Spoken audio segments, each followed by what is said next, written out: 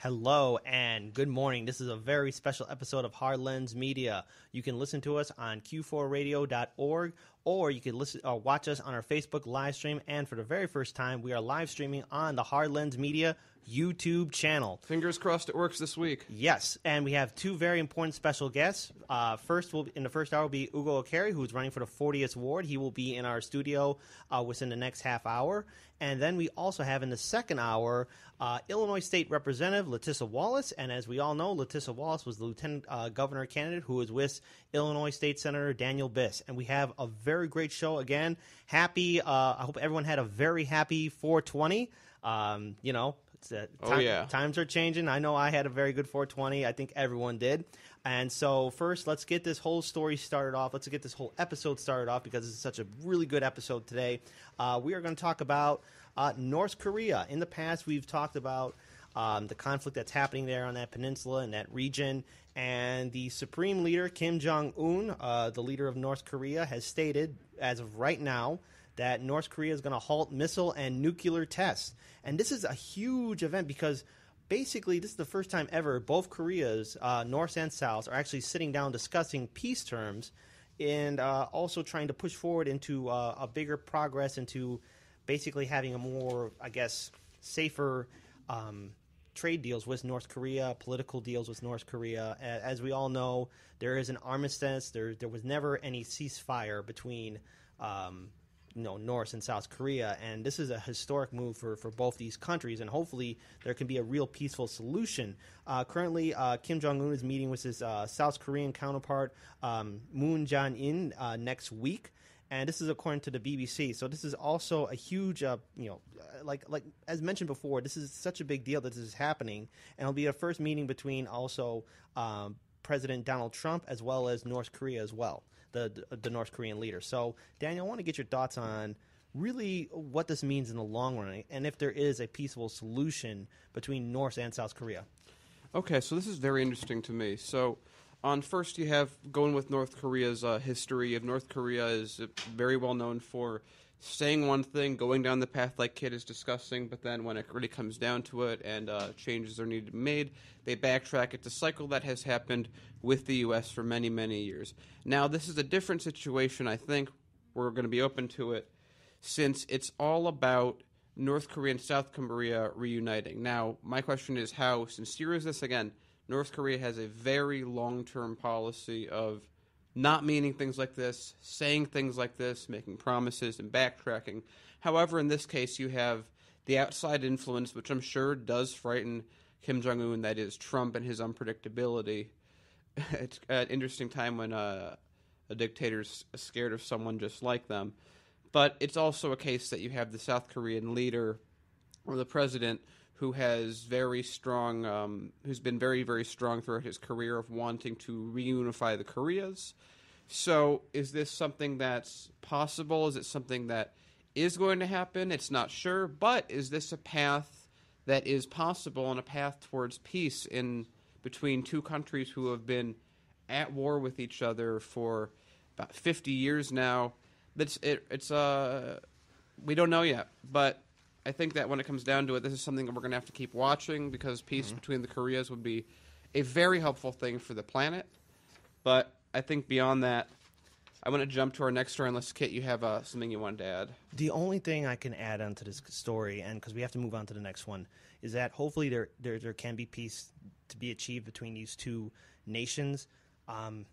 If conflict were ever to erupt on that peninsula, countless millions would die, and hopefully cooler heads are going to prevail.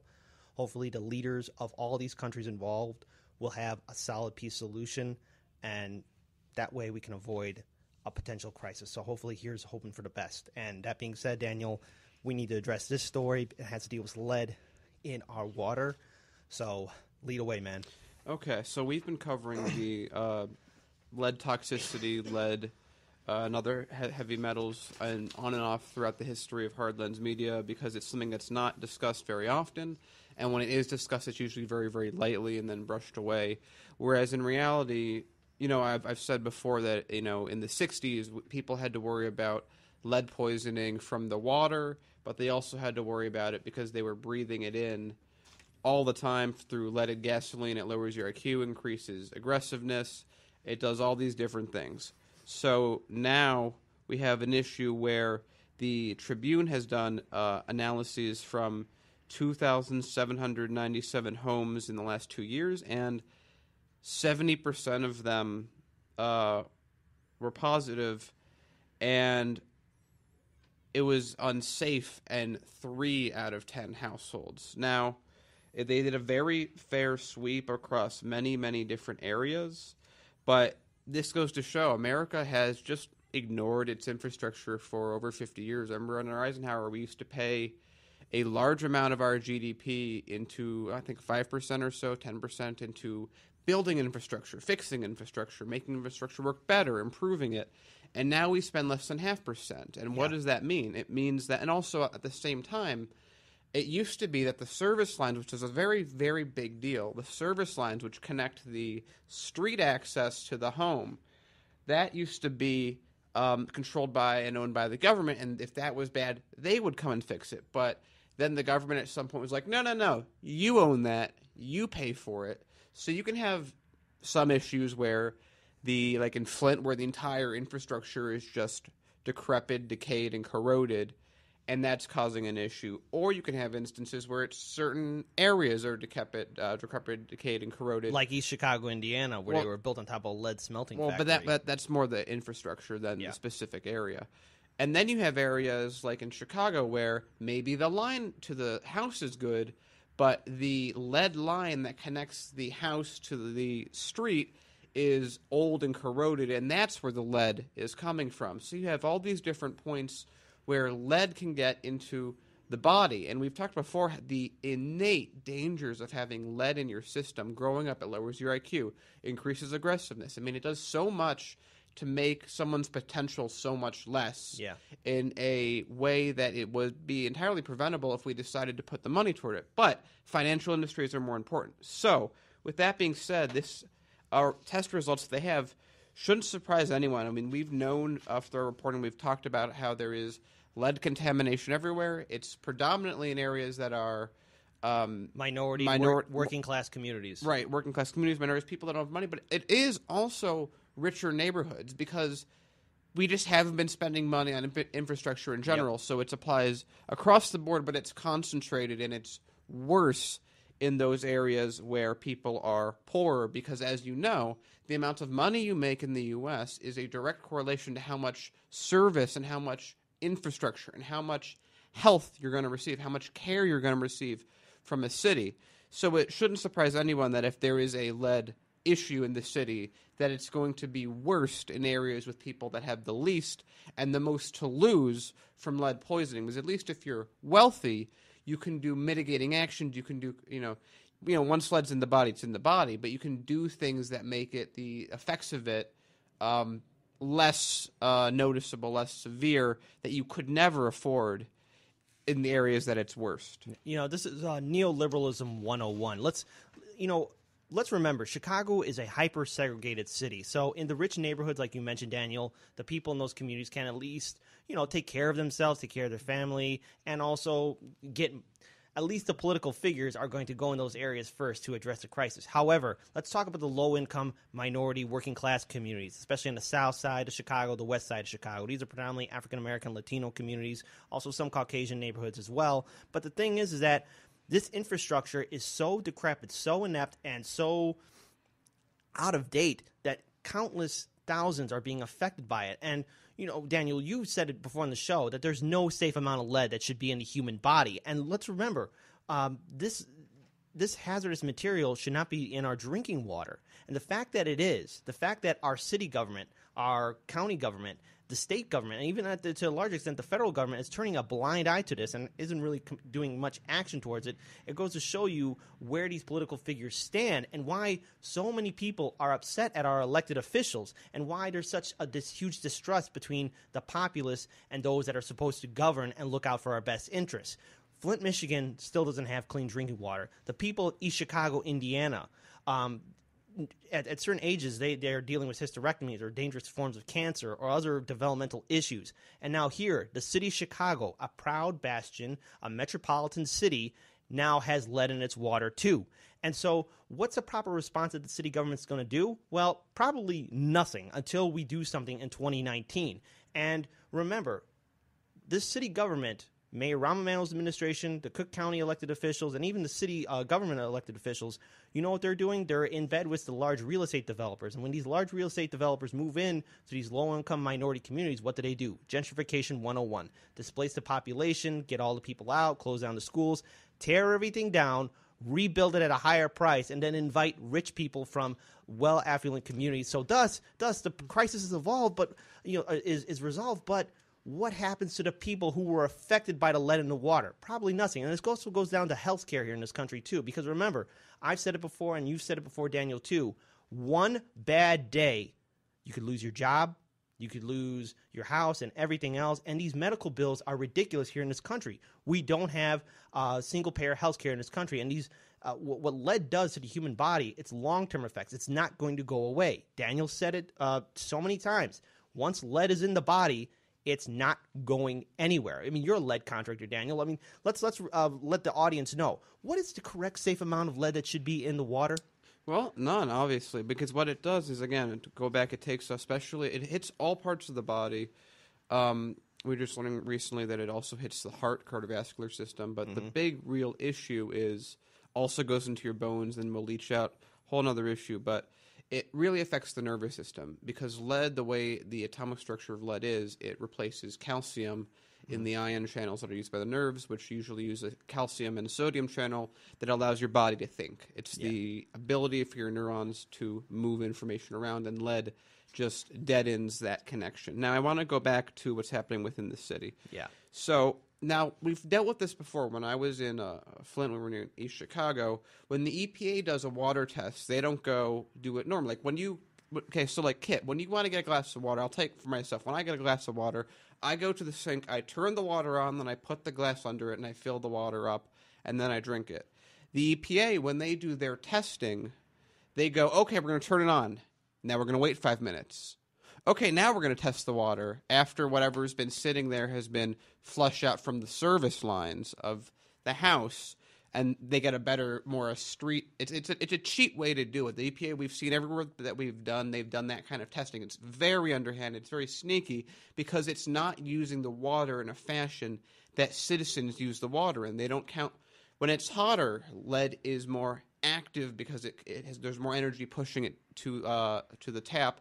And people don't wait 5 minutes after they turn their water in to use it. And then the filters, like we were dealing with in East Chicago and Flint, when they give out filters, they forget to mention the filters are useless as soon as you apply hot water to them. So as soon as you apply hot water to them, they become useless. They actually break and they don't work for subsequent uses. So this, again, goes to people are putting on Band-Aids to artery wounds. And so that'll always work out, right? And so what happens if you're coming at this from a economic point of view, which is like what the Schneider's claim to be of the world claimed to be doing he just said, oh, the water's fine, even though the water's still not fine. Well, what is the cost of lowering the IQ of thousands and thousands and thousands and thousands of people throughout a city? And giving them debilitating health diseases, too. Giving them debilitating health diseases, making them less productive, making them angrier. What is the economic cost of having a less well-run workforce? I say it is far beyond whatever it would cost to repair these systems. We're talking billions of dollars. I mean, if you just look in how much sick days cost the economy, it's all these numbers that are never talked about dwarf the numbers that the issues that they cause. So it's like, hey, we don't want to, in Flint, we don't want to put in $54 million to fix a water system because it might have a return over 30 years of, I don't know, $250 million, if not more, of people's health going up. Because the government is, as we know, run by corporations. So as you would expect, we run on a quarterly system of returns, not an actual how a country should run on how is this going to work 20 years down the line? If I make an investment right now that costs a lot, will it pay off in dividends? Will it pay off well 3 months from now or 20 years from now? Yeah, I just want to end this statement, too. End this story with this statement. Sorry about that. I didn't mean to stutter on that one. I want everyone to pay attention. If you live in the city of Chicago or Cook County, this should anger you because our city officials, our Cook County elected officials, our state officials need to do their job and fix this problem. And whoever these new candidates are running for the 2018 midterm, 2019, 2020, if you are upset and you want to step up and get involved, now's the time to offer solutions because our current government isn't offering enough. And all of us here in the city of Chicago, Cook County area, we're all affected by this. We are all in this together. I don't care what neighborhood you live in. This is going to affect every single one of us. And if you live in a rich community or if you live, let's say, in an area that doesn't have any lead in its water, don't wait up. It will get to you soon enough. This is the time where now all of us have to get politically involved. We all have to hold our elected officials accountable and call them up. So if you get involved or if you want people to get involved, get together, call up your elected officials, ask them where they stand on this issue, ask them what they're going to do. And also, I want everyone in the city of Chicago, Cook County, to take a good long look at Lake Michigan too, because in the state of Indiana, there is a laissez-faire policy in which we have these large industrial factories and steel mills that are pouring in, quote unquote, regulated toxic waste into our water.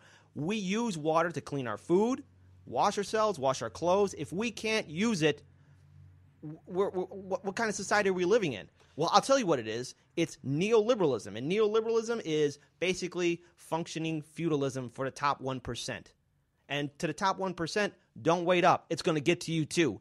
Now's the time where we have to get actively involved. Now's the time where you have to hold your elected officials accountable. And now's the time for all of us as a country, as a people, to really protect our clean drinking water, to protect our environment. Because if we don't have it, we're not going to have anything very soon. I want to give actually a really good analogy Kit made before the show started about how bad this dumping is in Indiana. And again, Indiana, just as a point of context, it's in East Chicago because even though it's in Indiana, the state, it's basically part of Chicago, the city. So a lot of what happens in East Chicago is due directly to Chicago. So even though it's across state lines, the state lines are important because, as Kit said, it's much more laissez-faire. It's some of the worst or laxest environmental regulations that there are. And it's just not the steel mills either. Oh, no, yeah, they have a whole you could see our previous reports on that. But Kit made a really good analogy, which was it's as if for the Indiana laws, if I have a gallon of urine that I'm just holding and I want to give it to you as drinking water, you're going to say, oh, no, that's terrible. But Indiana would say, just mix in 10 gallons of fresh water with it, and then it will be drinkable. That's the same exact thing that they're doing with heavily toxic. We're going to talk about that in future episodes a little more with the chromium releases and the other pollutants that are there. That's what when Kit says regulated waste, that's what he means, is that Indiana is like, hey, you can't put those toxic materials in the water. You got to mix them with water first. Yeah. So we got a big 1-2 punch that's happening to our drinking water we get from the pipes as well as from the largest fresh body of water here in the world, Lake Michigan. So if this is something that concerns you, if this is something that angers you, now's the time to call up your elected officials, no matter where they're at, and hold them accountable. Ask them what they're going to do because once lead is in your body, it's not going anywhere. There's no magical solution. Now's the time for us as a people, again, to step up. And if you don't step up, well, then you're going to be on the menu. So that being said, we're going to move on to another story.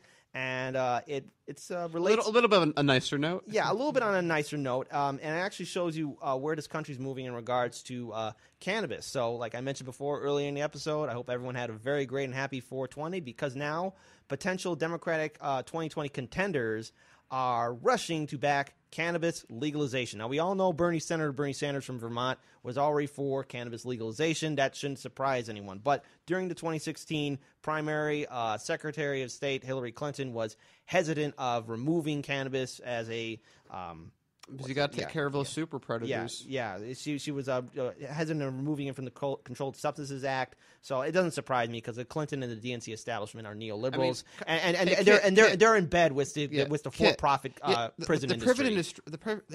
They give them a lot of money. They have it's just important that they listen very carefully to what they say and take it seriously because they don't want to be primaried. Yeah, well, here's the thing. I'm noticing a lot of these Democratic contenders that are, getting involved into supporting, cannabis legalization. It's very convenient for them now because now they're realizing that, oh, wait, we could get a lot of people to vote for us and support us if we back this very popular idea. It's like prohibition. Listen, in the first year during the prohibition era of from the late 1920s up to the 1930s, prohibition in its first year was successful. But then what happened afterwards?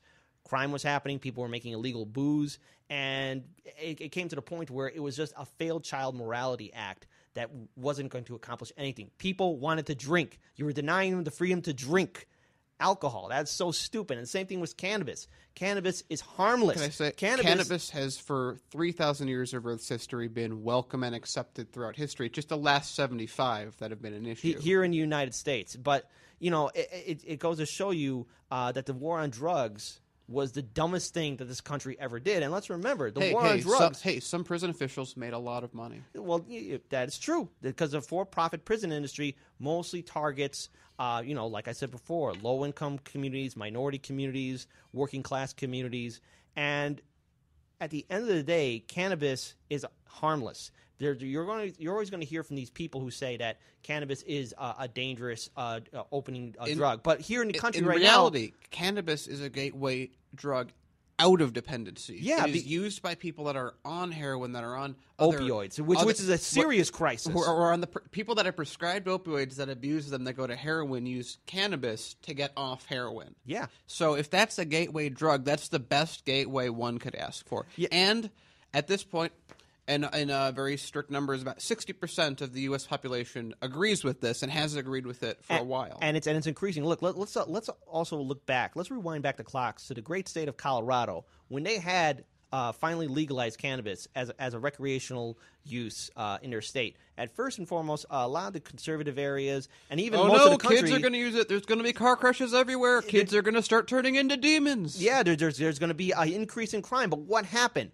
All of a sudden they started earning money, and all these conservative districts in Colorado all of a sudden were earning money. They wanted more of it. Crime went down. Youth use went down. Yep. Everything that they predicted, the opposite happened. And on top of that, here's something that's very foreign to the state of Illinois. Colorado started having a budgetary surplus to where they were giving refunds back to their citizens. I'm pretty sure anyone who's living in our state would really like to have cannabis legalized in our state, and it can be. There's Senate Bill 316 and House Bill 2353. Call up your local state officials in the House and Senate here in Springfield and ask them where they stand on Senate Bill 316 and House Bill 2353. So I just want to move back to the story, though, real quick. I find it's convenient that a lot of the establishment Democratic leaders are starting to loosen up their hard stance on cannabis. But my criticism they're of this, also doing it at a time when they have no power to enact any of this. Yes, but I do find it I'm going to be a little critical of the Democratic establishment because, okay, they're on board for cannabis legalization and at the recreational level, right?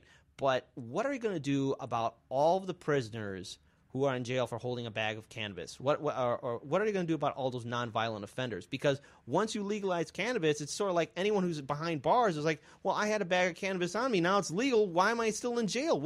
Democratic establishment, what are you going to do about that? Now, we've heard Senator Bernie Sanders say in the past that, hey, we got to do something for those people in there. See, if there's one person from the Democratic Party that I believe, it's Senator Bernie Sanders, because he at least has the knowledge to realize that, okay, once we legalize cannabis, what are we going to do about the people that are behind bars? What are we going to do about... have cities like San Francisco, where we covered recently, where they are actually letting people... I think one thing that would be nice is with all the money that cannabis gets from taxes, if there was some, either for the federal or state prisons, that maybe 10% of there's a 10% tax on all cannabis federally, and then if you were put in jail for 5 years for smoking cannabis, when you get out, you get paid this part of the surplus, like it's spread evenly by people that were in there for 5 years. And again, too, adding on to what Daniel mentioned as well, that the fact that the Democrats are now doing this at a time when they don't have power, the 2018 midterm general election cycle will be the interesting point where what's going to happen in 2020. And if the Democrats successfully get enough seats for this midterm election cycle, will they start actually enacting on a lot of these promises of legalizing cannabis? Will they actually go forward on it? Because the thing is, a lot of people want cannabis to be legalized. It's getting to the point to where I can now see where people were how people were acting during the ending days of the Prohibition, to where it's like, no, people want to have their booze, their wine, their beer. Look, I can't eat Italian food with grape juice. I need fine red wine. I don't care. You deny that from me. Of course I'm going to break the law so I can get a nice bottle of red wine to eat some nice Italian food. I will fight you, okay? And there's a really good point someone made, that for a number of years, in most of the U.S. at least, if you are Caucasian, it has been made legal. Yeah. For a number of years, unofficially. And it'll be nice that we have a country where those laws apply evenly across the board, where it is. And I want to know where the Democrats are going to stand on this, and especially during the 2020 presidential election cycle. I know where Senator Bernie Sanders is going to stand on this issue, but I'm quite curious of where a good old Joe Biden or any other neoliberal establishment candidate is going to stand on helping out the minority prisoners in jail. What are they going to do for them? Because something has to be done. Because as soon as you legalize cannabis at the national level, as soon as cannabis is off the Controlled Substance Act, what's going to happen to the people behind bars? Because then there's a very important point of where do we stand with our people? Where do we stand with the people who are losing most of their youth behind bars?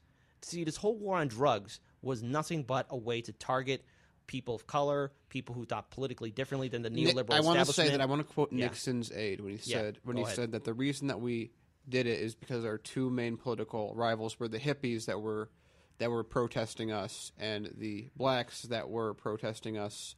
So we made heroin and I know I'm butchering the quote. We made heroin and marijuana legal, and then we pushed them every night on the news. So it was always done politically. Now because we only have a few minutes left, I want to jump very quickly to one story I really wanted to cover, which was this very interesting expose by The Intercept on how the restaurant industry, always love it when these kind of things happen, where the restaurant industry did a secret poll on its own about trying to figure out through its, done by right-wing pollsters.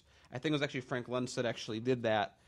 And trying to figure out would people that go to restaurants be happy to continue going to restaurants if the food prices were raised, if the workers were paid an increased minimum wage. And 71% of the people, I remember this is going to be phrased in a way that is the most negative towards raising the minimum wage. And 71% of people thought it should be increased. And this poll got leaked. And if you know that if the restaurant industry does a poll that's right-leaning and 71% of people still support it, people want the minimum wage to increase. We haven't increased it for so long, as adjusting for cost of living, adjusting for inflation. Every year, the $7.25 actually gets less and less valuable. I mean, in the 50s, $7.25 would be a ridiculous wage. I mean, that would be that you're middle class, you're upper middle class, you can get paid $7.25 an hour. Oh man, that guy's making it. But today, you can barely get more than 11 inches of sandwich with that much, because you have to remember, then you have taxes are pulled out of it. Yeah. And like we spoke when I was working at Overrice, it was like, oh, we're going to give you minimum wage for your training, but then we're going to pull $1 out of your hourly pay for training purposes for 90 days for a job that you're only going to get for 3 months. So there's so many ways around it. And when it comes down to, if you live in a consumer economy like we do in the U.S., like many countries do, because we go by capitalism, you need people to buy things for the system to function. And if you don't give people money to buy things for the system to function, the system slowly collapses like it is now. Yeah, no wonder. Leaves those big geniuses in Wall Street, the banks and the corporations, to enact policies that's not only affect us, but also shoot them in the foot. That's why we need to have some regulations. That's why we need to have reform into our government. And that's why we need new elected officials to step up and actually help out and represent the people. And that being said, I am proud and honored to introduce our first guest for the half hour. Sir, can you please introduce yourself to our audience and the people who are watching us on YouTube and Facebook? Hi, everyone. My name is Ugo Okere, and I'm candidate for Alderman of the 40th Ward. Thank you so much for having me, Kit. So we've interviewed you in the past, and you've been actively involved in some protests as well as getting your name out there on the street of Chicago. Exactly. Can you explain to our audience where you're running, I know you're running in the 40th ward, but why did you start to get actively involved in politics? Why are you doing this now at this point? Sure. So about the 40th ward in general, so it encompasses multiple neighborhoods: Ravenswood, Lincoln Square, parts of Edgewater, parts of West Ridge, a very small portion of Rogers Park. I've been in the ward since I was 9 years old. I'm 22 now, and it's been a beautiful place, and it's where I came to see the world. It's where I grew up. It's where it's the friends that I've made there. It's the family members that I've come to love and cherish that live in the 40th ward alongside me that really make it the place that it is. And I'm running because we've woken up. We've woken up to the fact that our debts and obligations in this city are balanced on the backs of the marginalized and oppressed and working class residents of the city of Chicago. I'm running because we've seen with our own eyes that Chicago Public Schools is not only segregated by race, but it's also segregated by class. Mm-hmm. And I'm also running because I want to make sure that the black and brown communities in the city of Chicago are not fearful of the Chicago Police Department, because they have been for quite some time in this city. And so I'm running because I want to make sure our schools are funded equitably. I'm running because I want black and brown folks like myself to feel safe. And I'm running because I want to make sure that millionaires and billionaires in the city pay their fair share. Mm-hmm. And of course, we all know that here in the city of Chicago, we have a lot of issues that are affecting our city. And the thing is, at the end of the day, we have to look at neoliberalism. Neoliberalism is the problem. So growing up here in Chicago, what have you noticed, any kind of changes in regards to your community? And how did neoliberalism as a whole, because I think a lot of people don't really understand what neoliberalism is. Mm-hmm. What have you noticed in regards to how it's really been impacting the working class communities here in this city? Sure. So for folks who aren't particularly aware, because again, neoliberalism is neoliberalism, the term is sometimes can be viewed as inaccessible, and so we have to break that down as to what that actually means. And so neoliberalism, as I see it, is a system of running government, of running the economy, in which we are focusing on the privatization of public industries. We're focusing on making sure that we gouge and squeeze as much as we can out of the public and invest it into private hands. And so we see that in Chicago public schools. I grew up in Chicago public schools. Went to Budlong Elementary School. Went to Lane Tech afterwards. And what I saw in Chicago public schools was the rampant disinvestment from, first of all, neighborhood schools in the city of Chicago, and especially schools on the south and west sides of Chicago. If you grew up and you went to a neighborhood school in the city of Chicago, you probably remember having very large class sizes. You probably have a class size of 35 plus of kids who are looking for the attention of their teachers but can't exactly find it, because we're overburdening teachers, we're underpaying teachers. What we're doing is we're gouging the system, and we're saying, hey, you can do more with less. Every single day, we are taking more and more away from our Chicago public school students, and we're expecting them to do more with less, while we overfund these large companies, these large corporations in the city of Chicago. And for me personally, it really pains me to see every single day the way that we treat our schools in the south and west sides of Chicago. Mm-hmm. Mayor Rahm Emanuel and his administration closed 50 schools in 2012. 50 schools, and he's planning on closing another 4 in the next 3 years. And all of them are located in Inglewood. Exactly. All of them are located in Inglewood. To me, it shows that he's not here. He's not here for Chicago Public Schools. He's not here for the future of the education of the students in the city of Chicago. Mm. And to me, it's ridiculous that there's even a chance that he could be reelected in 2019. Because what we need to do is focus on making sure that every single student in the city of Chicago has a quality education, has an education that is not going to be up in the air in the next few years, an education that is well, equitably, and exceptionally funded in the city of Chicago. And so that's where I really see neoliberalism impacting the city at its core. It's the way that we treat our students, and it's the way that we treat education in the city. Now, I think it's very important to also point out to our audience, because I think for a long time, people are uninformed of what certain government offices do or what they contribute towards the greater part of our city government, Cook County government. So what does the office of the 40th Ward effectively do, And should you be elected, what powers do you intend on using in order to bring reform and actually social justice towards the people in your district? Sure. So the way that I look at the role of alderman is really in two parts. Number one, you're a steward of your ward. You're making sure everyone in the ward gets the things that they need, from filling potholes to making sure that street lights are up and running. That. Yes, at the base, we make sure that our potholes are covered, our street lights are on, and infrastructure in the ward is developed and maintained and cared for. On the other hand, you're also a representative for the city of Chicago in City Hall. Every vote that you cast, every ordinance that you're working in the committees is going to affect the entire city of Chicago, and so in that sense, you are also representative for the city. If elected, one of the two things that I really want to focus on for my ward in particular are community-driven zoning process and participatory budgeting. Mm-hmm. So for folks that don't know about participatory budgeting, every year aldermen get $1.3 million in funds that can go to infrastructure in the ward. Right now, certain aldermen, like Alderman Carlos Ramirez Rosa, Alderman John Arena of the 45th Ward, use participatory budgeting to allow a democratic process for residents of the ward to decide where that $1.3 million is going, rather than it just being the aldermen themselves. And for me, it's a way to allow participation in our local government and bringing folks into the political process to say, hey, your input matters here. Let's have you come and give us your ideas so that we can make sure that we bring you the things that you want. So participatory budgeting is something that's really important to me. Also, a community-driven zoning process.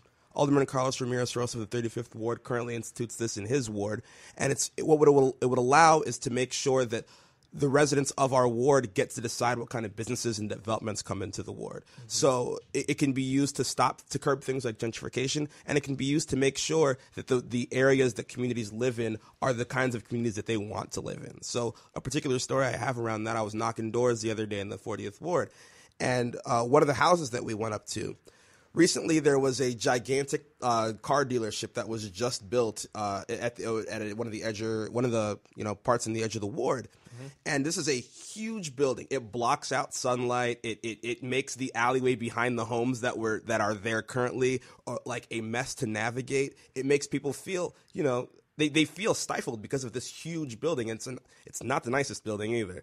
Mm-hmm. And so when I was knocking on doors and I was talking to one of the people that lived in a home that was right behind that building, they told me, yeah, my biggest concern is that building right behind me. It just sprouted out of nowhere. It's making the alleyways a mess. It's blocking out sunlight. It's an eyesore in the community. And I was like, did you guys have like a hearing on this? Like, was there a town hall? Was anybody invited in the process? They said no. No one was invited into this process, but their community was changed unilaterally for them. And something like a community-driven zoning process would stop that from happening, because the community gets to decide, is this something we really want? And so from what I heard, it's not what the community wants. Here's the thing. I think a lot of people want to know then, who's the current incumbent in that ward? And what kind of challenges have you received in regards to getting your name on the ballot and getting your name out there so that people can actually vote you in order for you to bring these types of reforms in? Mm-hmm. So the current alderman there is Alderman Patrick O'Connor. He has been there since 1983. So wow. 30 plus years. Not that long. No, yeah, not in Chicago. He's been there for 30 plus years. And his entire tenure has been the mayor's floor leader for every single mayor except for one. Mayor Harold Washington. And that was because he was sitting on the Verdoliak 29, an almost all-white voting bloc against the first black mayor of the city of Chicago.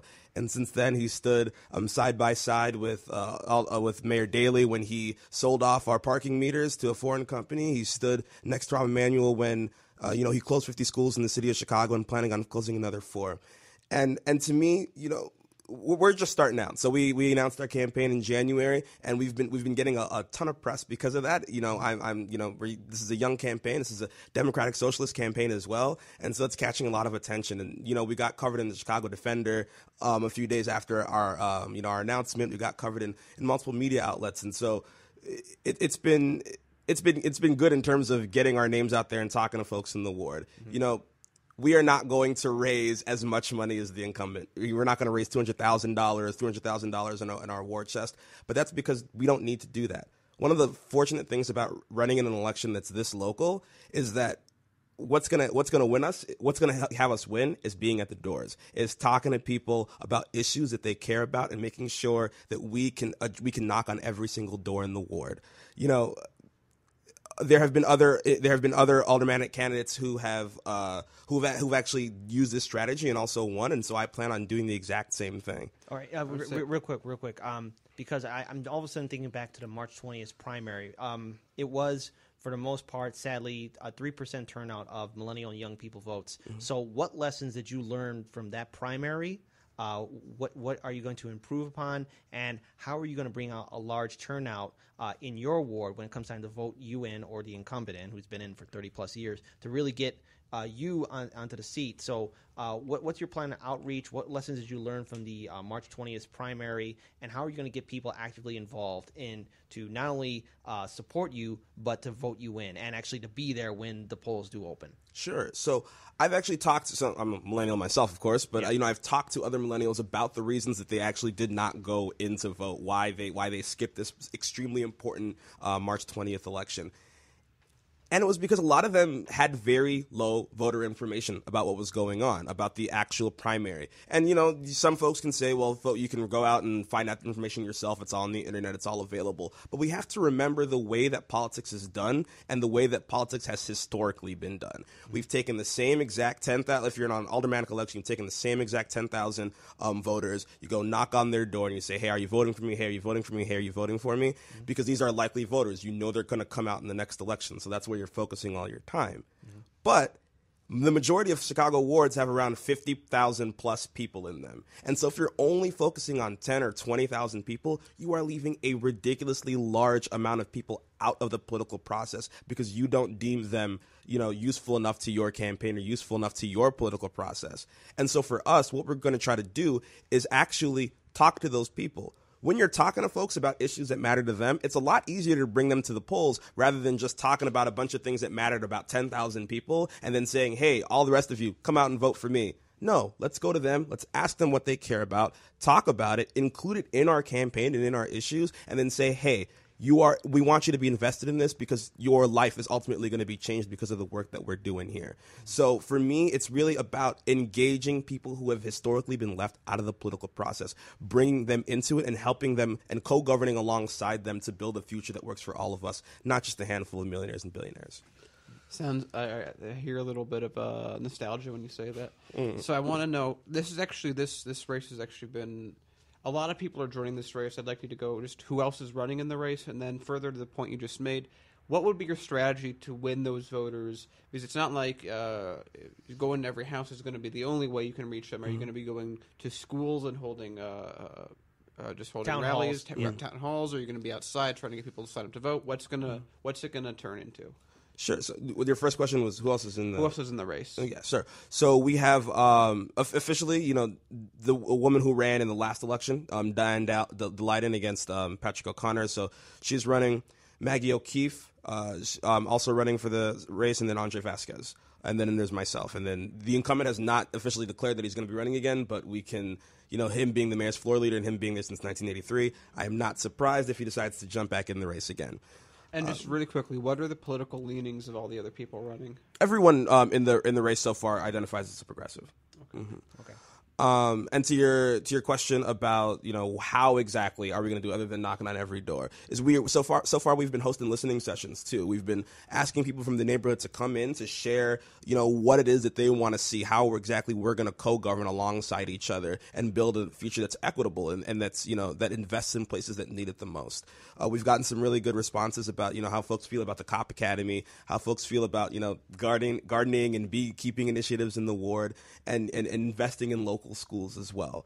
We're planning on hosting or planning on having more and more town halls to get people's feedback about, again, things that they want to see and what they want to do. But really, it's going to be the grind of knocking on doors and talking to people.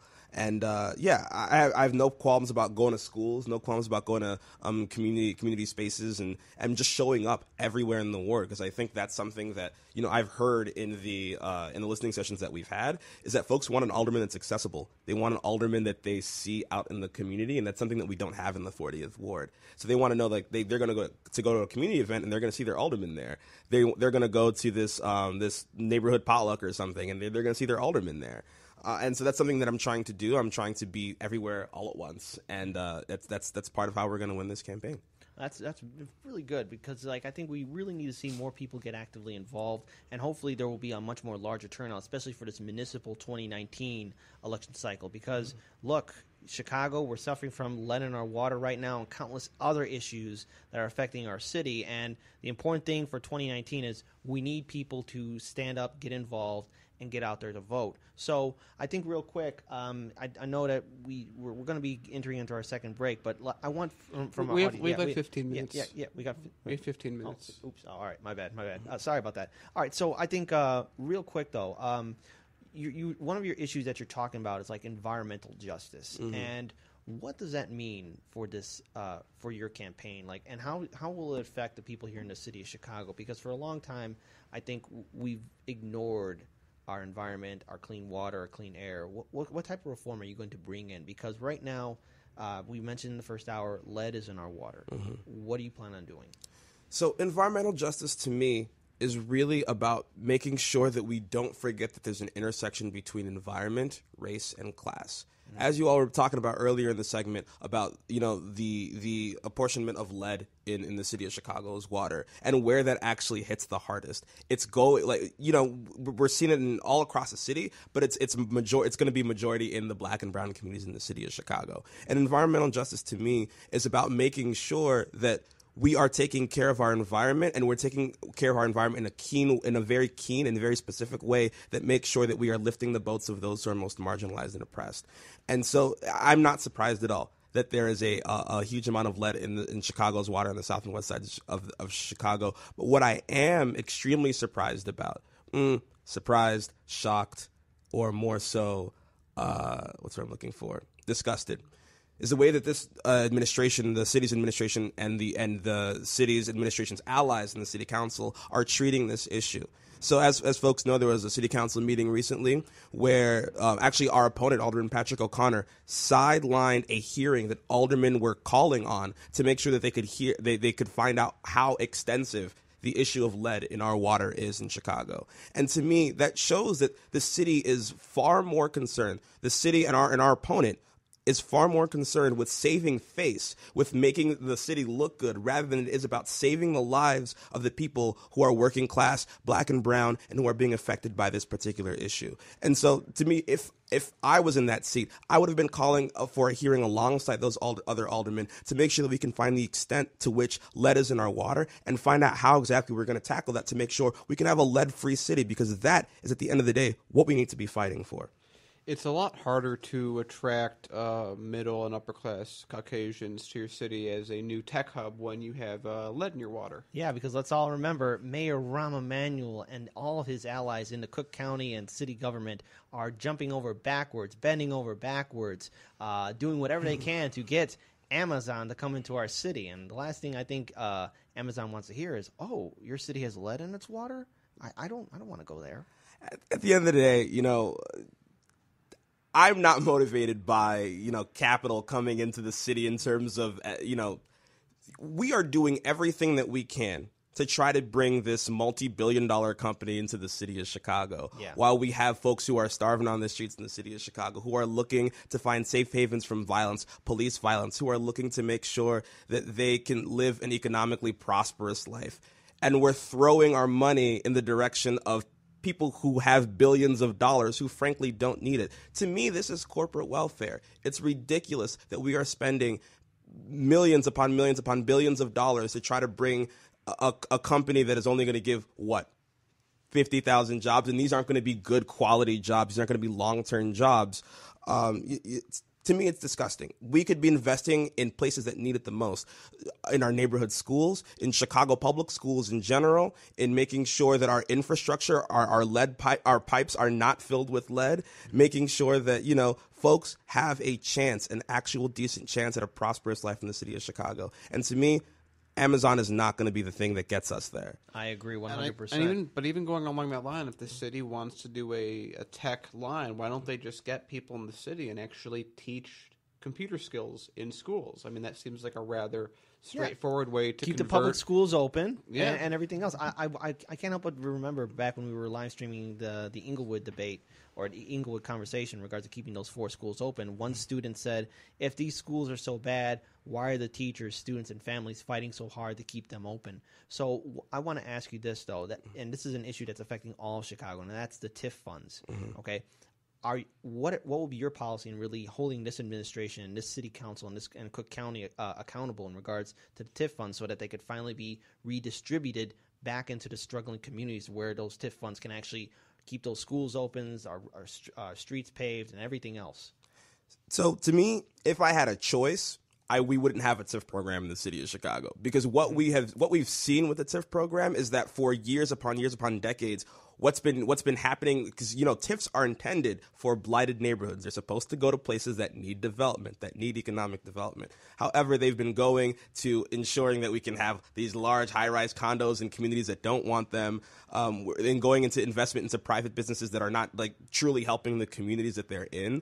And so to me, they're not functioning in the way that they were supposed to. However, that's the system that we live in right now, and if what I'm a fan of, what I would like to see, is I'm actually going to a community event right now after this in the 40th Ward for a TIF surplus ordinance and trying to get that passed. And so what that would do, it would take existing TIF funds and funnel them into Chicago public schools, because that's where I think they would make the best investment, because where TIFs come from is it's our property taxes, but it's our property taxes that would go to our roads and our bridges and our schools. And so that's money that's being siphoned away from schools and then put into the hands of private businesses, into private enterprises. So in my opinion, those TIF funds should be going back to the public in a way that is actually making lives better. And to me, that's Chicago public schools. Isn't it interesting that TIFs take money from the infrastructure and school budgets so that it can give money to the infrastructure and school budget, at least on paper? Yeah, I mean, to me, it's right now it's used as a slush fund, very obviously, but it's interesting that even in the way that they were rating out TIFs, it's like, oh, we're going to help these schools by taking money so we can give the money back. Yeah, and that's part of the neoliberal agenda. While maybe the end goal is really to invest in infrastructure and into schools, we're doling it out to contractors. We're doling it out to people who are friends of the mayor's administration, friends of the city, quote unquote. And we're enriching them to help us, rather than us using the money that we have to invest in the people that are already here. You were talking about, investing in kids to help them with computer skills on their own. We could do that. We could set up a program. We could have a city-sponsored program that taught kids computer skills and got them to the point of, having to have their own Amazon or having to, be extremely literate in technology and in coding and things like that. But instead, we're giving the money to private hands. Yeah, and again, at the end result, these large law firms and these corporations and these buildings that are being supported by Mayor Emanuel and the TIF funds basically pay $0 in tax, or they're getting huge tax breaks. I mean, Amazon is going to get, if it comes here, it's going to get the biggest president of all, zero in taxation, right, Daniel, or something? I believe it's that if the taxes that would normally be paid by the workers to the city would go to Amazon instead. So it works out pretty much the same way. Wow, he comes off like a bandit. Again, corporate welfare in its prime, in its Amazon prime. I'd like to say, it's like you have a DSA pin on it. Like, let's say that the U.S. is a CSA group. It's the Corporate Socialists of America, because if you don't have money, we're happy to give it to you. Yeah. And I think for our audience today, I think they would like to know, what organizations have stepped up to, endorse you and volunteer for your campaign? So right now we have Loyola Young Democratic Socialists of America, who have come out in support of the campaign, extremely strong. We've actually been able to incorporate them into the organizing work that we're doing in the 40th Ward. So they've actually been helping us lead canvassing workshops and things like that. And so we're pretty early on in the race. We've got about less than a year out to before the actual election. And so, we're not clamoring for endorsements right now because, we want to show these organizations that, we want to prove to them the work that we've been able to do over time. But, Loyola YDSA really jumped into the foray to support us because they know we absolutely, this is a Democratic Socialist campaign. And I'm a member of Chicago Democratic Socialists of America myself. And so that, they could see themselves in this campaign. And it has been the honor of my life to have them their support and have them working with us. And so as time goes on, we'll be, of course, seeking the endorsements of progressive organizations, working class organizations across the city of Chicago. And we have no doubt that we can work side by side to help co-govern, not just with the constituents in our ward, but also the organizations across the city of Chicago. And I want to ask you a two-part question. It's our final question for this first hour of Hard Lens Media. What do you want to say to the people who are still critical of getting involved politically or voting? And second, if someone is interested in volunteering for your campaign, where can they find you online and on social media? So to your first question, you know, for folks who are kind of jaded about politics, who don't want to be a part of it, who think it's like it's a nasty game, you know who does care about politics? Your boss cares about politics. You know who cares about politics? Your elected officials care about politics. The people who are controlling the strings of the way that your life runs care about politics. Your landlord, things like that.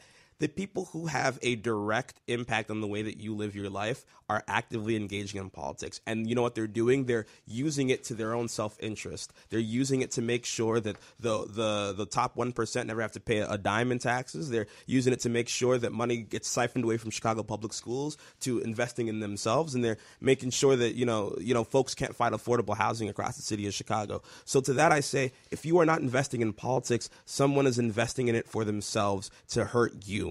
And so I think that every single person in this city, especially working class folks, especially progressive people, should get involved in politics because we need your help to build a true political revolution that works for the working class in the city of Chicago. So please, you need to get involved. And if you're interested in being a part of our campaign, you can hit us up at ugo2019.com. You can find us on Facebook, Twitter, Instagram, Ugo Okere 40, at Ugo Okere 40. You can find us on all the major social media sites. I also want to say as a last thing that's very similar to what we've said on the show, that it's if you're not designing the menu, you're on the plate. And politics is nothing more than humans deciding how to organize power. And so if you're not deciding what your role in that power is, someone's deciding it for you. Absolutely. And Ugo Okere, I just want to thank you so much for joining our show. All the best to you on your campaign. It's really good to hear where you stand on these issues, and hopefully 2019 will be a little bit different than how this primary turned out on March 20th, that there will be active voter involvement and that people will be angry enough and energized enough to get actively involved, because as stated before, there's lead in our water and there's so much other issues that we have to address in this city. So again, thank you for being on our show. Absolutely. Thank you so much for having me, Kit. And for anyone who's watching us on YouTube, Facebook, or listening to us on q4radio.org or 1680 AM, you can learn more about Hard Lens Media at our website, www.hardlensmedia.com, HARDLENSMEDIA.com. And if you like what we do, we have a Patreon page. To all our Patreon supporters, you guys are keeping this ship afloat. Without you guys, we wouldn't be able to produce this content, have these guests on our show, or do so much more. So if you like what we do, any amount of donation helps us out so that we can actually have strong independent media here in the city of Chicago, Cook County, and Illinois. So peace, everyone, and we'll see you in the second hour. We are back. Welcome to the second hour of Hard Lens Media. You can check us out on 1680 AM, q4radio.org, or you can watch us on our Facebook page or on our YouTube channel. So that being said, I want to give a huge shout out to our first guest, Ugo Okere, for joining us in the first hour. Clearly, 2019 will be a very interesting year for municipal elections here in the city of Chicago. And on top of that, too, I also want to give a really big shout out to another group that's hosting an event on Wednesday, April 25th. And that is the 12th IPO. They'll be hosting an event that's dealing with a lot of issues that's affecting that district here in the city of Chicago. So check out the 12th IPO Facebook page so you can learn more about the event on April 25th. That being said, we are going to cover a story that's right now affecting a lot of people, from independent YouTube channels like ourselves to numerous other groups, and that's this DNC lawsuit, as well as the corporate media that's beating the drum, saying that the reason why we are in the current state as we are is because of independent YouTube channels and their misinformation. As we all know, we've seen quite recently, Chicago's very own Jimmy Dore was attacked by corporate media establishment network CNN, and they were basically accusing him of instigating, anti-Hillary stories, and being not falling in line with the corporate in Democrats. In this specific case, it's that he questioned the reliability of taking the Pentagon at their word that chemical attacks took place in Syria, which is exactly what we spoke about last week. It's what representatives like what's his name, Rand Paul have talked about. Yeah, and also not to mention too, House Representative. U.S. House Representative Tulsi Gabbard has also questioned the Syrian gas bombings. As MSN would call traitors to the country. And not to mention Senator Bernie Sanders has also questioned out those Syrian gas attacks as well. But the thing is, every time you do so, the corporate media establishment, as well as the military-industrial complex, as well as the two-party political establishment, will then jump to say, no, you're betraying everyone. You're not falling in line. We need to go to war right away. And let's look how that turned out in Iraq. And so, before you jump into Iraq, because this is about the lawsuit, and this is about Jimmy Dore. So Jimmy Dore's case, he was hit by being grouped together with neo-Nazis as, he's a far-left agitator for bringing up exactly what we spoke about last night, what people in the government have said for the last while, few people, granted, and at the same time, remember, we went to war in the Spanish-American War by blaming the Maine on Spain. If we look at all the previous wars that we've been in, the recent ones with Iraq, they have WMDs. It turns out they didn't. The Gulf of Tonkin, they hit us with a torpedo. We should go to war in Vietnam. Turns out they didn't. These people did this thing. It turns out they didn't. They did that thing. Libya is going to do these actions. Turns out there's a live slave market there. And now, so who's the enemy? The reality is that there's two things going on. You have a group block of people. Mm-hmm. You have the Democratic Party and their keys to power, which would include... And their neoliberal backers. Which are one and the same, which are keys to power. Mm-hmm. And you have the news, you have MSN. CNN. You have that block together doing what it does best. And who are their enemies? Well, you have the independent media that's challenging the entire narrative they built up for 40 years. Or actually, I should say with MSN, since Bill Clinton signed the 1996 Telecommunications Act, which enabled both MSN and Fox to exist. Mm-hmm. But take that away, this is nothing more than... Okay, so let's just go back to the other point. Yeah, and there's one thing I really want to add on there, because Jimmy Dore was on Lee Camp's show, Redacted Tonight, and they're both basically indicating just what's wrong with our corporate media as well as our two-party establishment. Look, attacking Lee Camp or Jimmy Dore or any other independent media outlet goes to show you how out of touch the corporate media is, and on top of that... It has nothing to do with being out of touch at all. No. This is Jimmy Dore and Lee Camp say...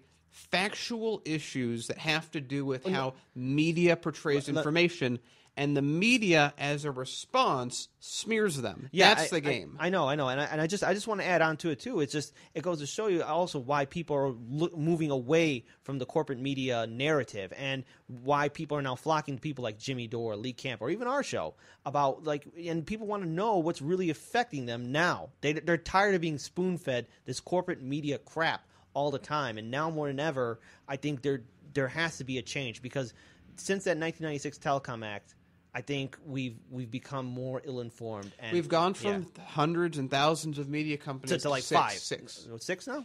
Well, it's been six. Oh, it's been six. It does change around. So it used to be GE, but now it's Comcast that owns MSN. Oh, remember, this is the kind of business who we're fighting against. GE buys MSNBC. MSNBC, during the Iraq War, says the war is perfect. Everyone needs to go to war. There's no reason we shouldn't be in Iraq. Mm-hmm. Everyone who doesn't agree with that, you're being let go. You're fired. MSN is in that time, the media arm of GE, one of the largest defense contractors in the world. Whereas right now, Comcast, who owns a lot of television, owns MSN, and MSN and Comcast are both natural competitors of Google and YouTube. Yeah. So that's what this is. And so now I want to jump to this lawsuit, because as much as Jimmy Dore is a very good example of how this works, right now at the same time we also have a lawsuit, which I'm going to call the Sue Everyone lawsuit, where they're actually taking a page out of what happened with Nixon when he was being taken down, And back then they got like $750,000. I'm not sure what that turns into it for inflation, but my guess is a lawsuit like this is going to cost more in lawyer fees than it's going to gain. I'm not really sure what they want. Do they want a piece of paper that says, hey, a court in a civil suit said we were right about the hacking because we can't currently prove that hacking existed, which they should be waiting for Mueller? Why are they putting all this effort into putting a lawsuit together when they should be putting the same amount into trying to get a law passed, even though I know they're trying to fight McConnell on it right now to keep Mueller from being fired by Trump. So this is just, it's such a dumb lawsuit. Okay, so let me go into her. They're trying to sue Russia. They're suing everyone that's related to Donald Trump. They're not suing Donald Trump himself. They're suing Roger Stone, Paul Manafort, Julian Assange, anyone that they perceived as being negative. So again, I've been trying to think of a good metaphor for this for a while, and I think now is the time to use it. It's like you have a house kit, and you go into and you have your house, and it's furnished with whatever you furnish your house with. Wouldn't it be nice if we had an economy where that was not a sarcastic? Oh man, that would be where great. We actually had Dude, anyway, you just made me cry a little on the inside. So what happens is you make a deal. You have 5 corporations that come up to you and say, "Hey, we're going to get you into the aldermanic seat." But you got to sign some stuff away. And so you sign some papers. And so the corporations go into your house and they just start taking all of your furniture out. And then you decide to start burning some other, you do terrible things. And and people are like, well, you just sold out to corporations. They're literally taking your couch away. And then the guy next door, who in this case we'll call Russia, goes in and puts some Russian dolls on the floor. Mm-hmm. And puts a little Russian flag in a cup that you have left. Mm-hmm. And so then when you lose the election, you go back into your house and you go, Russia did all this. Look at the evidence they've left behind. That's exactly what happened in the election. If so many things could have been done correctly, the only reason that Russia was able to do what they do, which again is something that every nation does. The U.S. is the best at overthrowing countries. We're the heavyweight champions. And we're yelling at a runner-up. But if you take all that and you say, okay, well, this would have been irrelevant if a good candidate had been there, and even if Hillary Clinton made herself a better candidate, if she had, I don't know, visited Wisconsin, if she had, I don't know, visited Michigan, if she had not doubled down, tripled down, quadrupled down on Trans-Pacific Partnership at the same time she was defending TPP, at the same time. Do you remember that girl that she kicked out of a private meeting because she was pro-Black Lives Matter? It's as if she shot someone that she needed to run her campaign and then blamed Russia for the shot. This entire lawsuit is so absurd. Yeah. Even if they win it, my point is it's not about whether the actual tenets of the lawsuit have merit. It's the Democrats need to get over themselves. They need to stop blaming the 5% of things they couldn't control while ignoring the 95% of things they could. Real quick, because I know this is loosely connected to it, but I wonder if the Democratic establishment is ever going to look into the election fraud that the DNC establishment and Clinton campaign did during the 2016 primary that denied Bernie Sanders the nomination. Because at the end of the day, we have to look at Hillary Clinton as a candidate as well as the DNC establishment as an organization. Because let's face it, there was a lot of shady stuff that was happening in every single state primary. And no one's bringing that up. Or either that, there are some independent media outlets that are bringing it up, but it's not really being acknowledged. Because, let's face it, the Clinton campaign failed miserably. They thought they had this election in the bag, and they kept on doubling down on their neoliberal policies, ignoring the issues, and at the same time, too, separating themselves from potential independent and progressive voters that could have actually voted for Hillary Clinton. And let's ignore the fact that she won the popular vote. We don't live in that country. We have a primitive, antiquated system, which is called the Electoral College. And I don't know what the Clinton campaign and DNC establishment were thinking when they were campaigning. What they should have done was double down in some key blue states in order to get the correct electoral votes. But no, they didn't. They kept on being arrogant. She had Tim Kaine, corporate Wall Street neoliberal candidate, and at the same time too, when Wall Street threatened her, Clinton that is, of picking Elizabeth Warren as her VP, she said, no one's going to tell me what to do. And then the next few weeks later, she picks Tim Kaine as VP. And it turns out she had picked him months beforehand because of a political deal. So Elizabeth Warren was really already moved. a joke. And then blaming Russia for the for the election, and then even blaming Dr. Jill Stein of the Green Party or Gary Johnson of the Libertarian Party. Those two did not contribute to anything to her defeat. So I think what this really comes down to, again, with this lawsuit, which it's so childish in every way, shape, or form. It says to me they haven't really changed at all, because here you have it. Bernie's already moving on. He's the guy that was actually screwed over, and that's provable. You have, again, we know the Russians did stuff, and they published stuff. They spent a few $100,000 on ads, but it was such a drop in a bucket that if you had an actually good campaign, it would have been irrelevant, like in all previous years before. It's like it's very hard to die by a pinprick. I don't know. It's just terrible. It's just childish. And the Democrats who already don't have enough money to run their campaign don't need to be launching lawsuits that are going to take years to litigate, to the point that by the time Trump is either already impeached or already out of office in 2020, let's assume it goes that way, that it's just this entire thing, the entire who they're attacking. This is just an attack on people that don't hold the mantra. They're attacking. It's a simultaneous attack. So you have Jimmy Dore's being attacked. At the same time, this is a coordinated attack, or at least it very much appears to be a coordinated attack. In reality, what the Democratic Party needs to do is they need to start saying, okay, we failed in every which way, shape, or form. Our own voters don't even know what we stand for. Beyond our own voters not knowing what they stand for, we don't have anything that we stand for as issues. The only thing that Democrats stand for is that they are the lesser of two evils. That's what their platform is, that we're like them, but we're not as bad. So this is them. I never expected them to put this out. I never expected them to say, oh, look at this. We're going to put out a lawsuit for something that's already happened a year ago that they're not going to do anything against. They lost. Mm-hmm. They lost because of their own incompetence, and there was a little bit of assistance from outside forces. And they're trying to pin, like, at most, if you just say Russia is a really powerful country, which it isn't. It's a very irrelevant country that just happens to have a lot of nukes and happens to used to be relevant.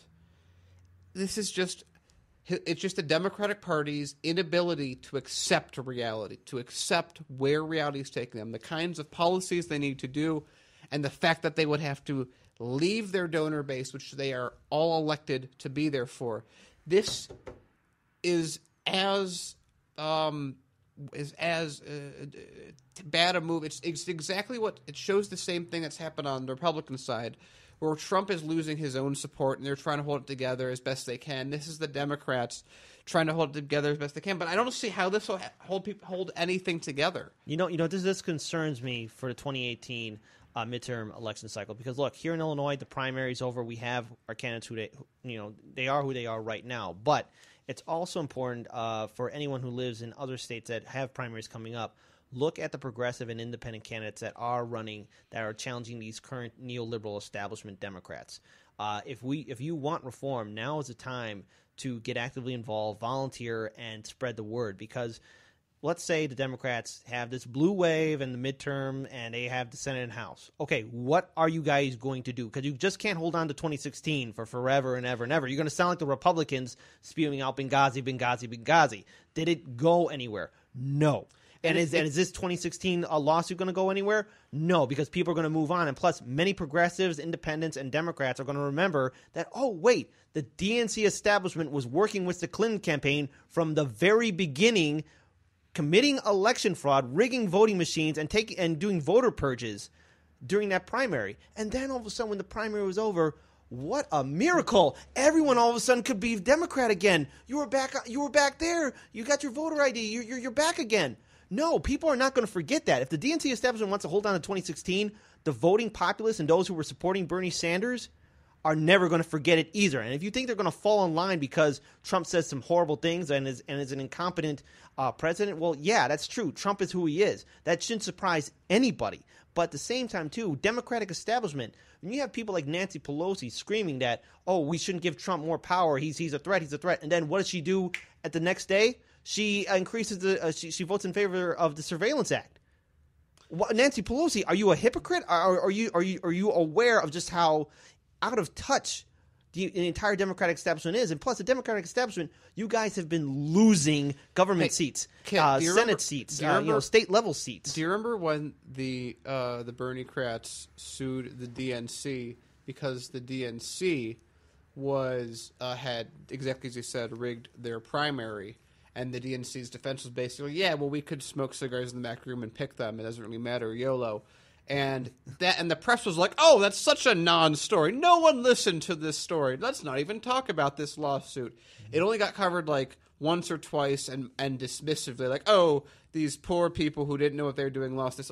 The thing that gets me is, it's one thing if this lawsuit happened in certain ways.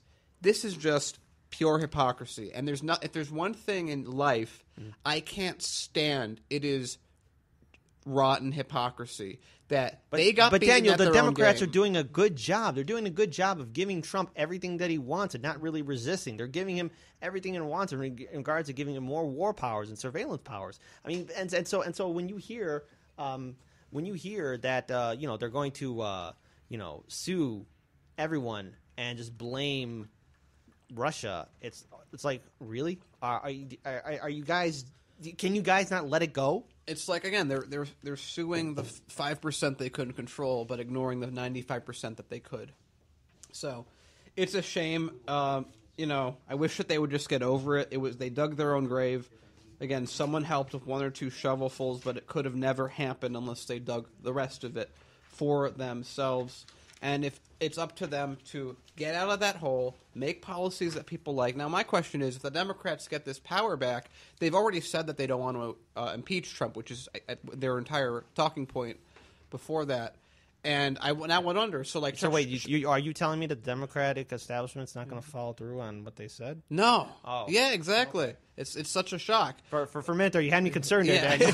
But that's what I'm saying. So you have, like we were talking earlier, Chuck Schumer is introducing this bill to legalize marijuana. I wonder, once he's in power, if he will have this same, has the ability to make that bill happen. And if he wants to still push it through. He can't. And I wonder if the Democratic establishment at the national level, if cannabis is legalized, because we're going back to the story on the first hour, are they going to think about the people who are in jail for nonviolent crimes or holding a bag of cannabis? I mean, come on, guys. I mean, there's going to come a point where everyone, Democratic voters, Republican voters, independent voters, are going to get tired of this two-party neoliberal corporate establishment.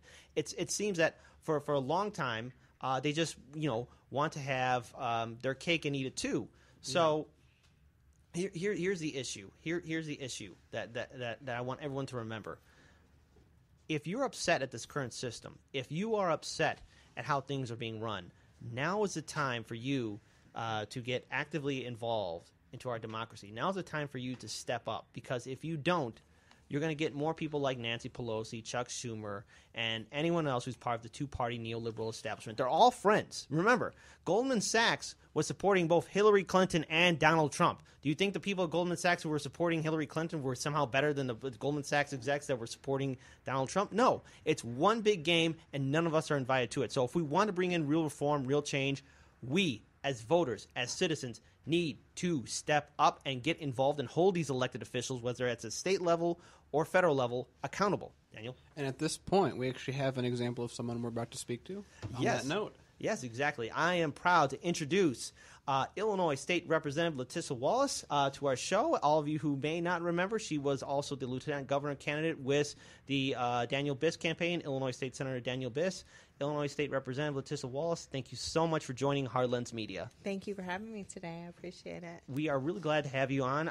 So essentially, for our audience, can you give an introduction to who you are and what made you get involved in Illinois politics? Because I think for a long time when we look at Illinois politics, we see corruption, and just really neoliberalism policies being passed here in the state.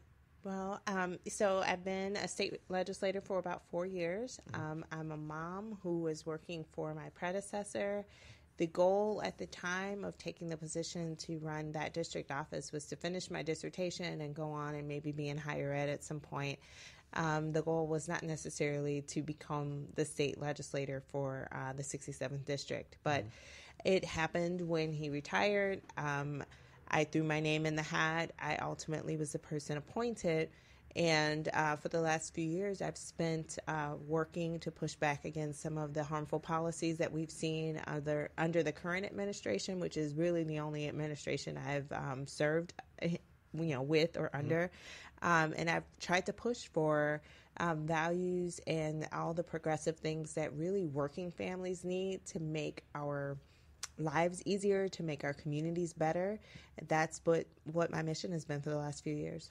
Now, of course, being a state representative in Springfield, I think a lot of people are wondering what Springfield's going to do in regards to helping them. Because let's face it, for 2 years, there was a fight between the House Speaker, Michael Madigan, and our current governor, Bruce Rauner. And during that 2-year budgetary crisis, a lot of programs and resources that people need to use or to have the state functioning were being denied. So essentially, what are you doing right now to really help out the people who are in Illinois? Because Illinois is also dealing with another crisis, and that is people are leaving our state en masse. So I've been pushing to fund the programs that were being cut or that were having to close their doors because the 2-year, 6-day budget impasse that occurred. Just yesterday, I passed a bill to bring stabilization to the Child Care Assistance Program. It kind of became my issue by accident a few years ago when I shared the fact that I had to use those programs to be able to provide for my own child and get to work and do the things necessary to raise a young family. But I've been on the front line of standing up for individuals who receive services for direct care, the community care program, for seniors who are needing, whether it's home health care or Meals on Wheels. I've been right at the forefront of calling out this current administration for not funding in his proposed unbalanced budgets, but also calling out the fact that the state has flatly funded those programs for over a decade, actually close to 15 years at this point. Those things have been flatly funded, and it's resulted in devastation. And the 2-year, 6-day budget impasse only demolished what was already crumbling and falling apart. And how often do people, like right now, use those resources? Because I only can imagine that during that budgetary crisis, you had a lot of families and people who maybe had some disabilities really struggled to survive. What have they said to you in regards to really keeping these programs afloat so that, they could still be in the state and at the same time, too, contribute? Absolutely. Well, I actually had one constituent reach out to me via email and say that they had to move. A disabled individual moved to Iowa because they could access services easier. For those who are unfamiliar, the city of Rockford is about 90 miles west of Chicago. We're very close to Wisconsin's border, as well as not too far from Iowa's border. Mm-hmm. So we have people who are leaving, but I've heard devastating stories, and that's why I've always voted to try to fund those human services that individuals need. I vice chair the Human Services Committee, so I hear week after week testimony from individuals who are living this. This is not some number on a spreadsheet for them. The money for these programs is really, for some people, the difference between living independently and living in some institution, or life and literal death. And so I've worked as hard as I can to scrape by whatever funding we can piece together over those years that we had the impasse. And we're right now in the budget making process, and I'll continue to echo the voices of those who need those programs. Okay, and also let's also look at another thing too. When it comes to governing and addressing the budgetary crisis that happened, was there a potential of being a new Illinois government? How do we avoid another budgetary crisis? Let's say, for example, should Bruce Rauner become governor again? How do we avoid that? Because it seems to me that no matter who wins, Illinois still is going to be recovering from that aftermath. And if Bruce Rauner is to become our governor again, how do we avoid another showdown between him and Madigan? Absolutely. Well, if he becomes governor again, he will be more emboldened than he has been for the last few years. Mm-hmm. So that means it's incumbent upon us to work as hard as we can to make sure that that does not happen. So I hope that's step one. But step two, should that nightmare become a reality, what will have to happen is the masses, individuals in everybody's district, will have to say that this is what we need you to support and vote for in the legislature, and we need you to then push back even if the governor vetoes it. It's going to take the citizens within districts that tend not to vote for funding for various programs to push their legislators to do so. Now, let's look at the election that happened during the primary, and it's been over a month since the March 20th primary. What were the initial challenges that you saw when you were running, and what lessons can progressives and independents learn when they are taking on establishment Democrats? Because as of right now, J.B. Pritzker, he's the nominee, so going forward, he'll be going into the general election, challenging Bruce Rauner. So what can we learn? What lessons have we learned from that primary? Well, the sad thing is, I don't think we learned from 2016 just how important and what the role of money is in our politics. I would hope that this last primary, unfortunately, this last primary taught us that the role of money is so huge and so massive that it can drown out almost anything. I hope that moving forward, though, we realize that principle is great. Having values that we are willing to literally die on the sword for is absolutely great. But until we have comprehensive campaign finance reform, we're going to have to put all our pennies together and say, this is who we're getting behind and we need to make this happen. And I literally mean pennies if it comes down to that.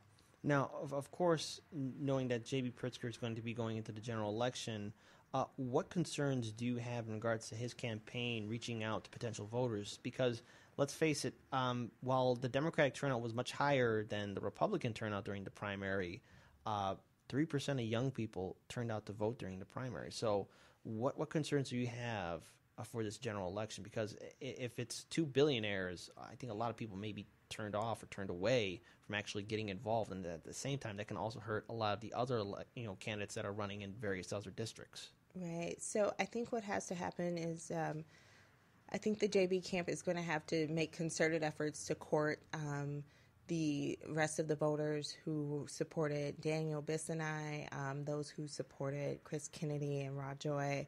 There's going to have to be a concentrated, concerted, consistent effort to engage those voters and to engage them in this process. Otherwise, we will face a general election that will be a nail-biter. And I don't think that we want to go into October, November still trying to figure out what's going to happen. And then the other thing I would say in terms of courting young adults, we have to give them a reason. We have to spell out what their future would look like based upon the policies of the two candidates and how does that connect with their everyday life. That's the only way you're going to get young voters to really get involved. So you've been, I assume, working with Pritzker's campaign, you and Biz, everyone else is, there's help for the final push to get into the general. What do you see as changes that he's either in the process of making or considering that he hasn't done already that would be very beneficial into both the progressive movement and simultaneously, like you said, bringing out younger voters and more progressive voters? Well, I have not been working with the Pritzker, campaign. That has not happened yet. I think maybe in the future there'll be conversations and discussions. I hope that happens sooner rather than later. But as of now, I'm not. Has he not reached out to you? That process. I've been in contact with his staff. And I'm currently in legislative session, so it makes my schedule a little bit more difficult. But it is my hope that we'll have a discussion about the progressive values that Senator Biss and I put forth throughout the state, that a large number of people supported, and how can those core platforms and those core policy issues become part of what moves into the discussion for the general election. Okay. All right. And also, what are the necessary steps to really have voter engagement? Because turnout during the primary was low, so how do we actually bring them all out to really get actively involved and actually to be there at the ballot to cast their vote? Because I think there's still a lot of criticism towards this election system that we have. Oh, there's a lot of criticism. I mean, if you think about the average 21-year-old, let's say, in our nation, they've now seen several election cycles where the person who they supported the most and who might have actually even had the popular vote didn't win at the national level. And then they've also seen now at the state level an individual with a ton of millennial support still not winning the gubernatorial election or the nomination for Democratic gubernatorial candidate. So we're going to have to be very hands-on. Again, making sure that there's a clear connection between their everyday life and the policies that will be decided upon by the people who will be elected.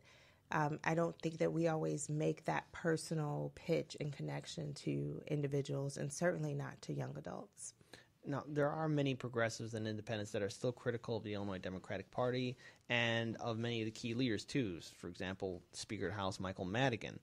For the general election, what can this current Democratic do to take these key seats and be part of the blue wave? And will the Democratic establishment's candidates still be able to hold on to these progressive policies that people want to happen to get passed? I mean, can they, can this currently Democratic Party really push forward progressive policies? I think there is a lot of messaging around that. Mm-hmm. However, your discussion as I was coming in, I think is very key. I think there is a tendency to be complacent when we do have so many Democrats in office. There's a tendency to not fight as hard and to push as hard. And I think we have to be very clear that there are several factions within the Democratic Party, and not everyone who says they're progressive is truly progressive. So I kind of made a post about that yesterday on my social media. You'll know them by their fruits. It's an adage from the Bible, but it's true. You have to look at what are the outcomes of the policies that these individuals have pushed for years, or what are the potential outcomes of the things that a newcomer is saying they will do. Does it really line up with what we believe to be core progressive values? So we're going to have to stay on individuals. Just because they have a D behind their name doesn't mean we just sit back and allow them to push forth policies that may not be consistent with our progressive values. So, in your own words and experience, what do you think differentiates an actual progressive from either someone who's saying they are or someone that just considers themselves neoliberal? Well, it's their actions, right? What have you been pushing for that is part of a progressive platform, for whether it's in the private sector, whether it's the volunteerism you've done over your lifetime, maybe you are an elected official and have had the opportunity to put forth ideas and policies that are consistent with progressivism. We have to look to see what is that. It's very easy to say, this is what I should, could, and would do. Particularly if you're an individual who doesn't have a record. But I think you can look at, we could take one issue of the graduated or progressive income tax. That's something that people in the legislature, outside the legislature, have been working on, hoping to have for year upon year upon year. However, there are some people that maybe weren't in that fight before now. So you could pick kind of your own litmus test and see where has that person or those people been over the course of time that issue was something important to you and to the public. And so when we look at these establishment Democrats, essentially what concerns do you have, like when a progressive candidate endorses a establishment candidate? We've seen it happen here in Illinois as well as in a few other states, to where, okay, this is a progressive candidate that I like, but now all of a sudden he or she is endorsing an establishment Democrat who's been part of the problem for a very long time. I think we all kind of know what's happening with the Garcia campaign endorsing Michael Madigan. It shouldn't come to a surprise because he was, they were both kind of, endorsing each other early on during the primary. But then how do we really address that situation? Well, yeah, endorsements are tricky.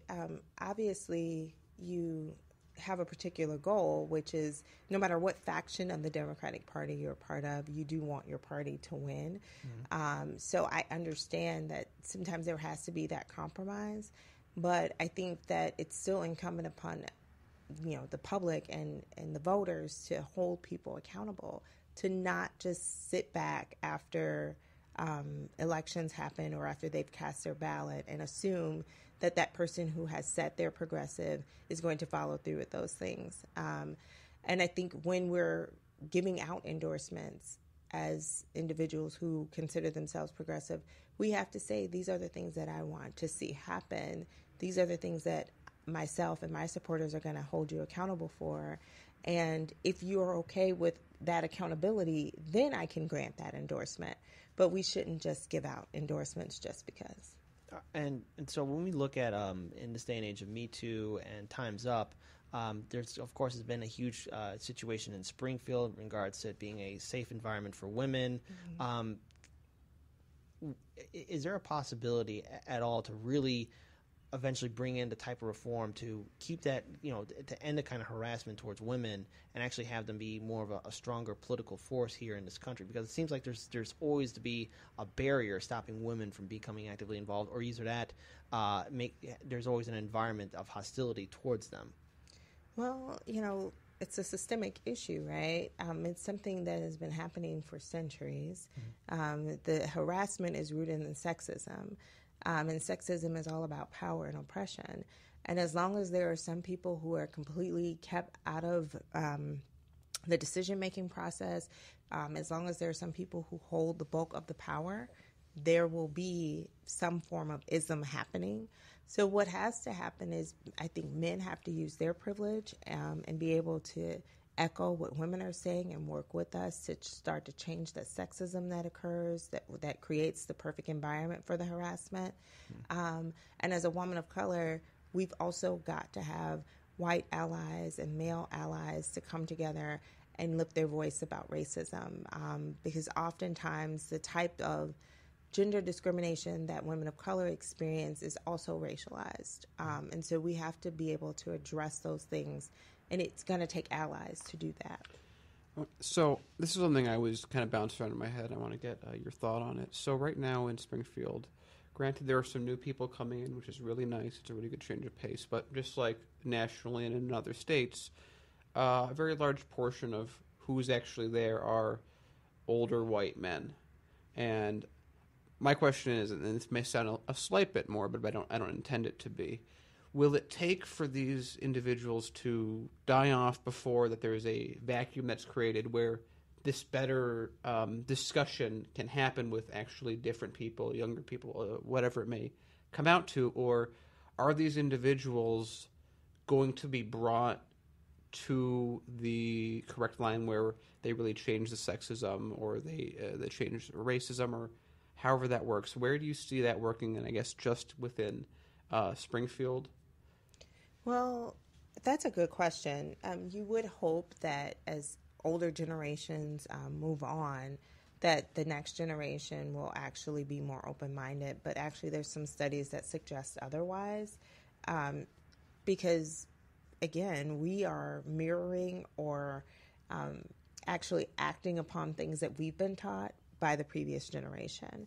So it's going to take active, vigilant discussion around recognizing the racism, recognizing the sexism, recognizing biases, and trying to actively push to move away from that.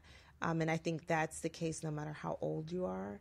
You're going to have to address those things and hopefully push for more equity and equality. All right, and now we have also looked at another issue that's really affecting Illinois, and that's the segregation and discrimination towards like a lot of these communities of working class people and communities of color. How are we going to really break this hyper segregation that's really affecting this entire state? And what kind of movement will it take to really organize effective power to end the segregation and discrimination towards all the communities here in the state of Illinois? Because it seems prevalent, and it also seems at the same time too, those people in Springfield are just turning a blind eye to it, or just going to assume that things will get better over time if they just give half measures instead of full measures. Oh, that's a wonderful question. I've often stated that you have to be as intentional with policies to destroy the disparities as we were intentional with policies that created those disparities. So generations before us put policies in place that created the segregation you see. You saw redlining. You saw unfair hiring practices. You continue to see that. You continue to see individuals not earning as much as others, depending upon what their race or gender, or if you're lucky, your race and your gender. There are going to have to be intentional policies put in place to undo that. Now, that's where, again, people and voters come into play, pushing legislators, pushing policymakers to make certain decisions. I've seen time and time again when there are bills that seem to be specific to women or specific to the Black community, specific to the Hispanic community, you will have people pull their vote from those bills. That's when we need to look at those roll calls, and we need to be calling those legislators, and we need to be saying, you have to be intentional about these things to undo what was already intentionally set into motion. Mm-hmm. That's a very good note to really mention up on, because it's quite clear that here in Illinois it's a long set history of discrimination and racism, and even though this is a quote unquote blue state, racism and segregation is alive and well. We've seen it firsthand here in the city of Chicago. And in the first hour, we covered how in a lot of the low-income minority communities, working class communities, that there's lead in our water, and and the reason for it is because of lack of investment into infrastructure, into communities. And if it's even happening here in a major city like Chicago, same kind of crisis that's happening in Flint, Michigan, I can imagine what's happening into the other counties all across Illinois. Mm-hmm. So in the long run, I think as we're nearing the end of our second hour, mm-hmm. I think a lot of our viewers and subscribers maybe want to learn more about you, or perhaps volunteer with you, or stand with you when you protest or hold Absolutely. A town hall. Where can they learn more about your I was going to say campaign. Where can they learn more about you, follow you online, social media, and at the same time too, what do you want to say to people that are very critical of our system and refuse to get involved? Well, I feel like you have lost the right to criticize if you won't get involved, to make it better and to change it into what you'd like it to be. Mm-hmm. But you can find me on social media. Almost every platform is at Litesa Wallace. So it's Litesa Wallace. Mm-hmm. My website is LetesaWallace.com. But yes, usually just my name on any social media platform you can plug in and catch up with me. All right. Well, that's a very good note to end it on. Illinois State Representative Litesa Wallace, it was a real privilege to speak to you and have you on our show. First and foremost, another shout out to our first guest, Ugo Okere, who joined us in the first hour. Clearly, if you guys like what we do here at Heartlands Media, if you're watching us on YouTube, Facebook, or listening to us on Q4 Radio, you can learn more about Heartlands Media on our website, HRDLENSMEDIA. And if you like what we do, we have a Patreon page. Your support is the main heart and backbone to what we do here. It allows us to produce more content, have all these guests on our show, and to keep this show afloat. Let's build a strong independent media here in this city, and let's all do what we can to build a better future. Peace, everyone.